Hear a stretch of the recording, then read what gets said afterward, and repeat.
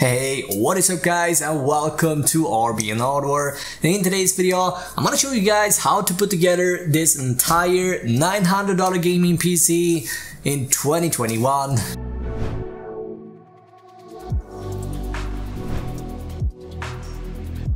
I'm going to show you guys the best Full HD and 1440p gaming PC that you can pick up for around $900 in July of 2021. Showing you guys all the PC parts before booting the system up, testing out the gaming performance in not just 1440p but also in 1080p in 18 games in total. Now all PC components you see in this video are all linked up in the video description down below.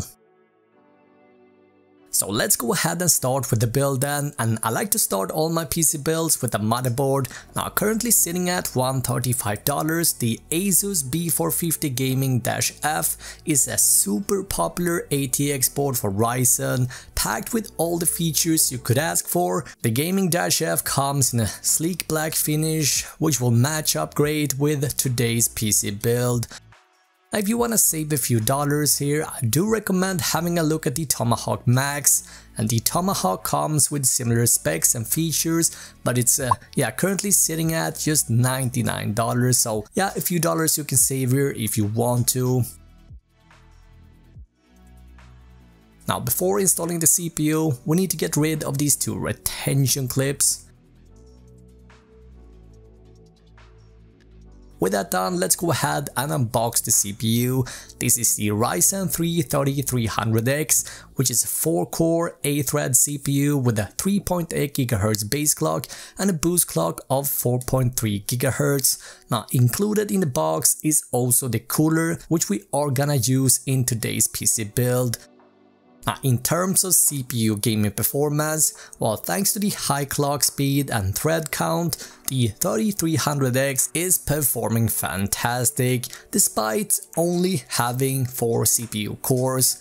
With that all being said, at its current price of $200, it is however playing in the same league as the bigger brother 6-core 3600, which is a better buy. But yeah, because prices and availability are changing all the time, you'll find the best current deal by checking out the latest pricing at the links down below. Now to install the CPU, we need to match up the triangle located at the lower left side corner of the CPU with the triangle or circle we find on the motherboard. Lift up the lever, line up the triangles, then gently place the CPU in its socket just like that. And lower the lever and the CPU is installed. Next up, let's go ahead and get the CPU cooler ready for installation. And the installation process is easy, and all you need to do is to basically position the heatsink of the CPU. Make sure that the 4 spring screws align with the screw holes on the backplate, and carefully tighten the cooler down in a pattern like so until you're feeling resistance. Then take the CPU fan cable and plug it into the CPU fan header on the motherboard. Next up is going to be our RAM. This kit is coming from G-Skill called Trident Z RGB. It's a 2x8GB kit clocked at 3200 MHz, and it's packing some customizable RGB.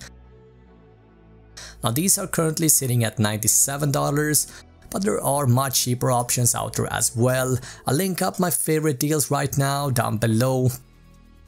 I generally recommend settling for 3000 to 3200 MHz RAM speed, preferably a 2x8GB RAM kit.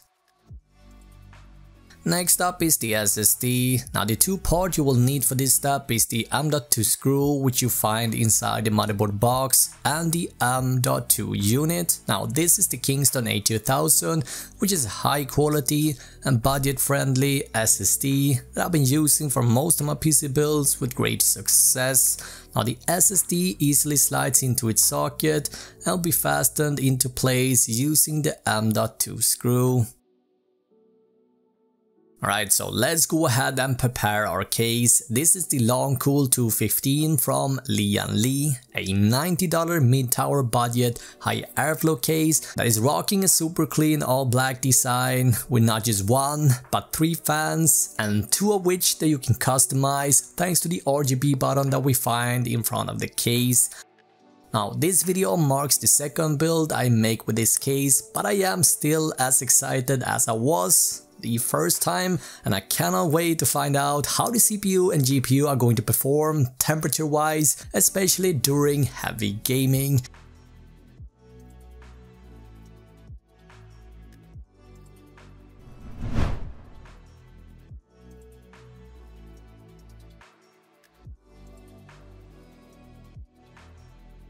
Now we are almost ready to install our power supply, but before we do that guys, I do think this is the perfect time to install the front audio and USB cables, and so we don't have to worry about that stuff later. So let's start with USB 3, and this is what this cable looks like. Next up is the front audio. This cable goes to the left side corner. Lastly, we also have the front panel connectors.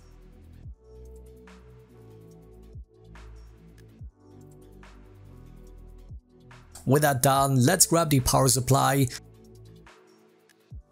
Make sure that the fan is facing downwards, then gently slide it into place and secure it. Let's do a couple of cables before installing our graphics. First up, we got the 24-pin power for our motherboard, and this one goes to the right side of the board. Next up, we got the power for the CPU. This one goes to the top left side corner of the case. Lastly, we also need some SATA power to feed the RGB. And with that done, the time is here guys, the part you've been waiting to hear about. I'm obviously talking about the graphics card.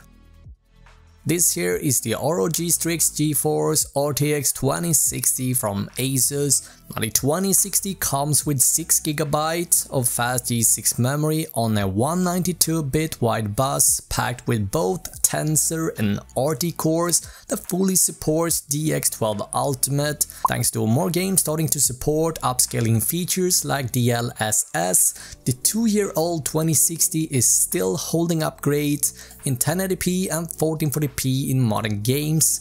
Now, Standard Games Team Red, the 2060 performs similar to the 5600 XT, however keep in mind, AMD's entire 5000 series cards don't support ray tracing or DLSS, something that is worth having in mind, especially if you care about ray tracing of course. Anyway, taking a look at the 18-game benchmark, there is no doubt that the 2060 still holds up great in 2021, regardless if you choose to pair the gaming PC with a 1080 or a 1440p gaming monitor. Yeah, you simply won't be disappointed here. The only disappointment right now is availability and pricing. Thankfully though, the situation is looking better and brighter every day. Anyway, let's plug in the graphics card. And let's take this dual PCIe cable and plug it into our graphics. And that is basically it. Let's slide down the side panel and let's fire up the PC and let's take a greater look at some of the games tested at a deeper level. Now before we do that, here's what the final part list is looking like.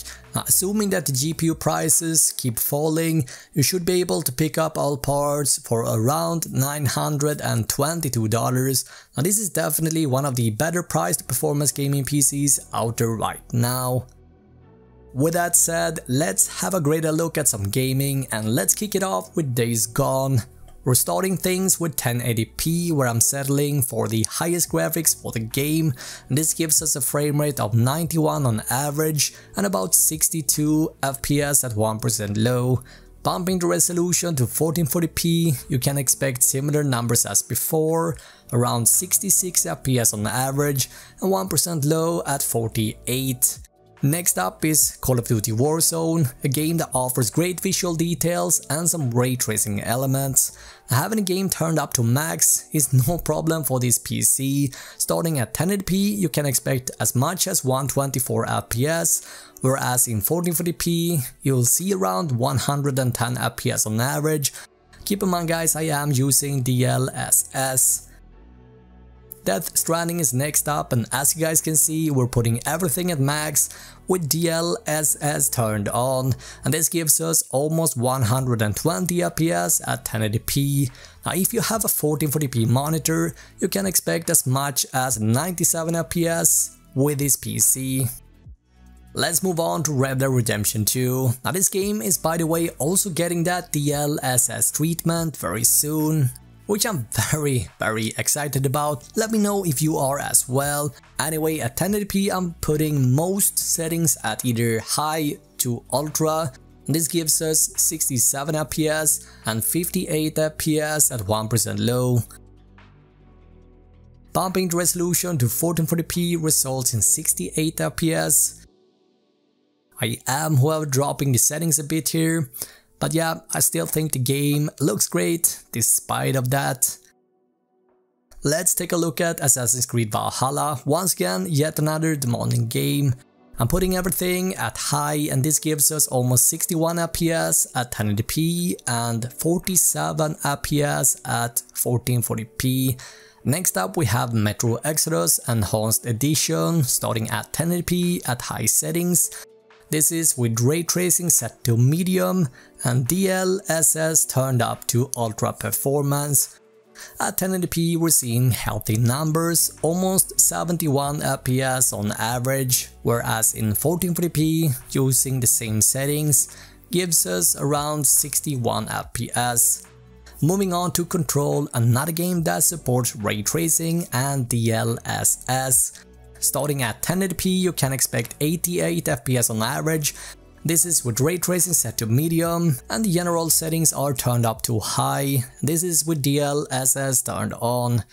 At 1440p the number is now 52 FPS.